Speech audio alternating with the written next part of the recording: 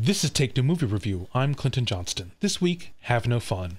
Blumhouse's latest is Speak No Evil, a horror thriller about a troubled family on vacation that meets a fun, hot family, goes to their isolated house for a week, and discovers that fun and hot are psychotic killers. Full disclosure, not my thing. So going into it, I wondered, why do we make this type of movie? Is Blumhouse capitalizing off our anxieties over and fear of other people? And, because fun and hot are British to our family of Yankees, living abroad in a foreign world that offers false promises of wealth, but in truth doesn't care about their well-being, are they even straight up profiting off our xenophobia? But then I thought, hold on, maybe I'm letting my issues get the best or worst of me. I mean, it's just not my thing. So maybe. But then, I read an article about how Speak No Evil is a remake of the 2022 Danish film Gæsterne, or The Guests, which has a much grimmer, harsher, and, article's words not mine, near reactionary ending of, you got what you deserve because you couldn't step up and protect your family from me, my wife, and, I kid you not, our Arab accomplice. Then I'm like, okay.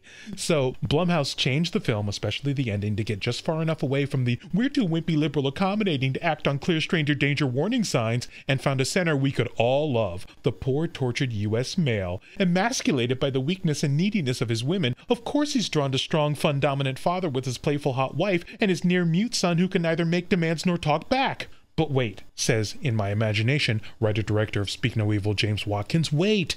You're missing my point. You only get that type of masculocentric dream family from a foundation of psychotic, violent oppression. And my new ending allows for the dominated to get their own at the end, see? Okay, fair point. Maybe. Still not my thing, but maybe. This has been Take Two Movie Review. I'm Clinton Johnston. Catch up with us at TakeTwoMovieReview.com and feed us back on our channel on YouTube.